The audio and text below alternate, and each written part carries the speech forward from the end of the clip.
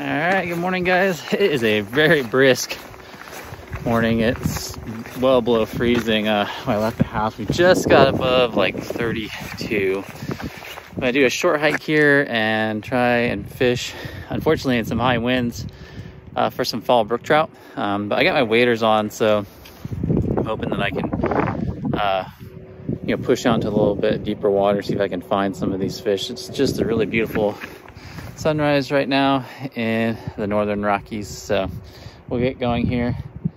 It looks like one of the notices here says that the campground has been closed because of bear activity, so I do have my bear spray right there, but I'm hoping I don't run into any grizzlies today, but hoping for some brookies. So let's get going.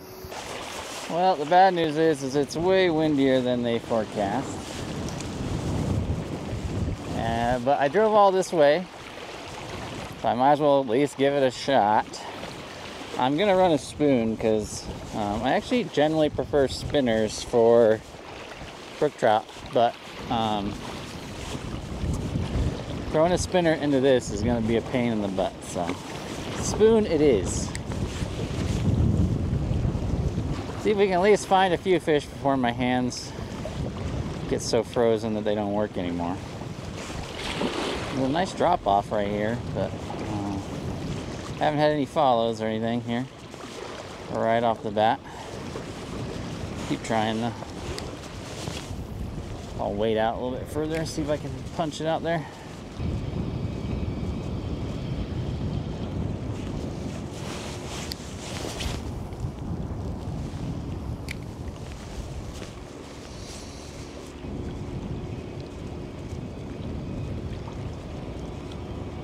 Oh, there's one. Got him right there at the bank. All right. That's a huge brook trout. Followed it right to the bank. Woo! Strip and drag.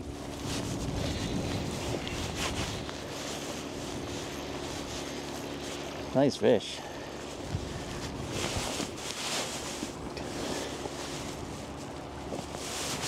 No.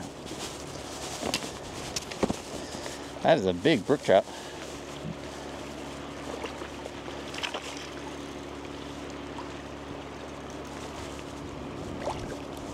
Come here, buddy. Come on. Oh, it's actually a laker. That's crazy. A lake trout from the bank. That's nuts. Super cool. It's barbless hook, so it came right out. We go take him over to the shore here. This is another non-native char species. I didn't know that they were in this lake though. There you go, so that's a lake trout, sometimes called Mackinaw. That's probably 18, 19 inch maybe. It's a nice fish.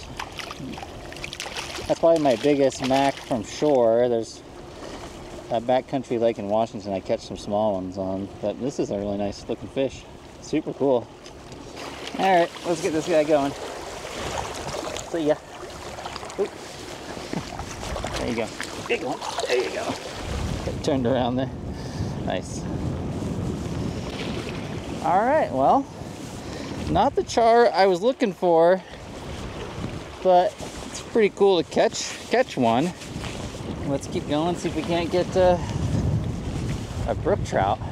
That one I cast out and let it fall a lot deeper, which I guess that makes sense why that produced a lake trout. They tend to hold deeper.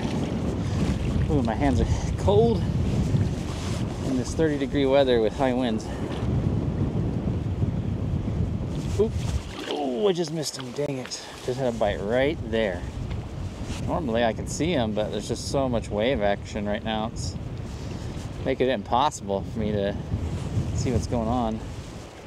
Alright, not getting too much. So thinking I might, there's a pond back here that's connected to this main lake. I might walk over there. It's a lot more protected from the wind. I just don't know if there's any fish in there, but I'm not getting bit here either, so guess we'll see how it goes. Maybe I'll fish my way back there. See if I see anything, get any bites. Like take 5 steps, throw a cast. Let's make it more enjoyable. I'd expect these fish to be pretty shallow. It's been getting really cold at night. It's been a lot of wind, which is going to release the heat from the lakes. I don't think they're going to be out there deep. They're going to be feeding near shore and near the surface. No reason for them to be deep right now. It's a lot warmer with my back to the wind and the sun in my face fishing this way, I'll say that much. I want to get out of this wind because if I'm out of the wind I can start throwing spinners, and I feel like that's a better producing lure for brook trout in my experience. They just seem to get more excited by spinners than they do by spoons. Lake trout will seemingly hit anything. They might be the dumbest of the trout. Oh no. Oh no. That is not good. Well, and this is the problem with throwing light lures and high winds, is you get these huge wind knots and wind loops, and it's light braid, and you lose like 10-20 yards at a time. It really sucks. But I'm gonna get re-rigged, keep trying. I'm gonna head down. There's an inlet here that goes to this next pond. I gotta get out of this wind if I'm gonna fish effectively. Hopefully just find a couple more fish before I call it. All right, got that line situation solved. See if we can't find a fish on the way to the pond, or a fish in the pond. Something. I mean, one thing's for sure is I have never been anywhere that has weather as challenging as the east side of Glacier does for fishing. It is always windy, and they are never accurate on the forecast.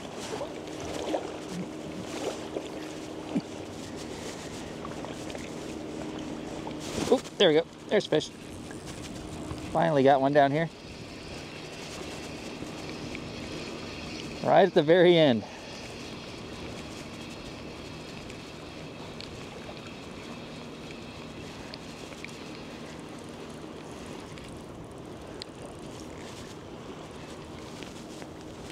Right at the very end of the lake, right where the stream outlet is. See what we got here. It's feisty. Woo! Oh, nice jump. Nice.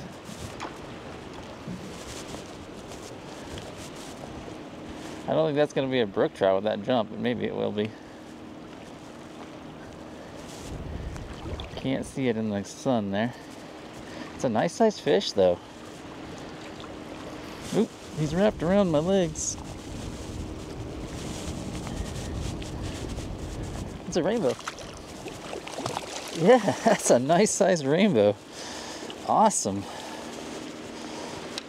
Figured it'd be a rainbow with that jump. I didn't know there were too many in here. Alright, buddy. Let's get that spoon out of your mouth. There you go. That's a pretty rainbow. That's probably 15, 16 inches. It's not a bad fish. Very robust, very healthy looking. Really cool.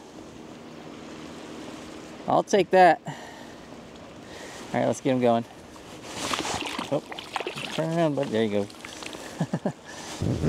All right, so we've got a lake trout and a rainbow trout. I was hoping to get brookies today because I've heard that they're in this lake, but I'll take whatever bites. It would be neat to get a brook trout now, though. See if I can get like a 3 species day here before my fingers fall off. So in Glacier National Park, where I'm at today, they don't plant fish anymore. So all the fish here are just natural production. Now the rainbows are native, but the lake trout are not native. Neither are the brook trout. I might be selecting away from the brook trout by using the spoon, but as soon as I get into this protected area back on the other side of these willows, I'm gonna switch up to a spinner, see if I can't find a brook trout. Nothing more. It's go check out this little pond. I don't know if it's going to be deep enough to hold anything, but we'll see.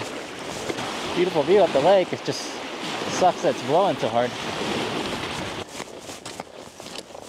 Okay, you can see this is a lot more wind protected than where I was just at. A lot smaller though too, so I don't know if there's going to be much of anything in here. I do a little rooster tail. This is a 1/8 ounce. Hoping this smaller presentation with a little bit of marabou on there will make one of these trout strike.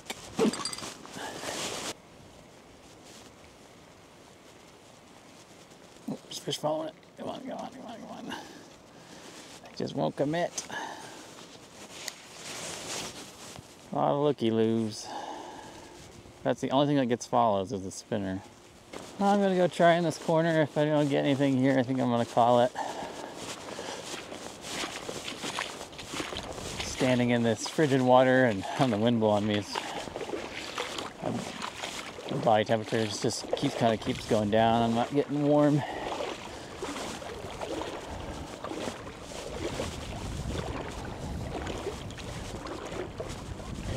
Sometimes these corners where the wind blows are the most productive, because any wind-blown insects should end up down here, although I've only seen a few moths and such out moving today in these cold temps.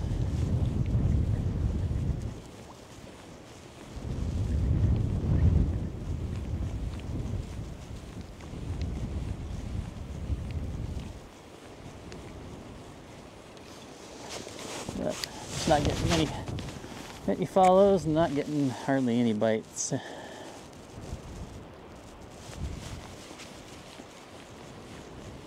Oh, there we go.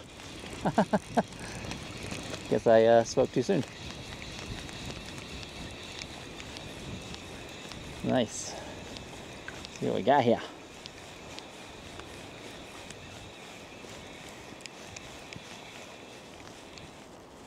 Ooh, looks like it's gonna be really pretty brookie. The spawning colors. See lots of orange on them.